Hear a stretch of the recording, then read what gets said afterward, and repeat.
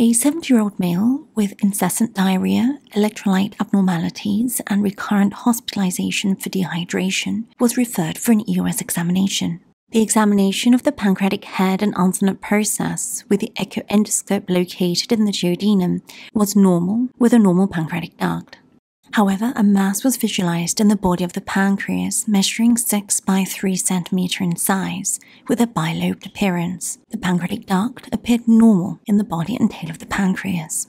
EOS-guided final biopsy of this pancreatic mass was performed using a 22-gauge Francine-tipped FNB needle. The fanning technique was used. On-site evaluation of the FNB sample was performed, which revealed abnormal cells consistent with a neuroendocrine tumor. Immunohistochemical staining was positive for VIP, somatostatin, chromogranin A, synaptophysin, and cytokeratin, consistent with a vasoactive intestinal peptide tumor, also known as a VIPoma. The patient subsequently underwent a distal pancreatectomy.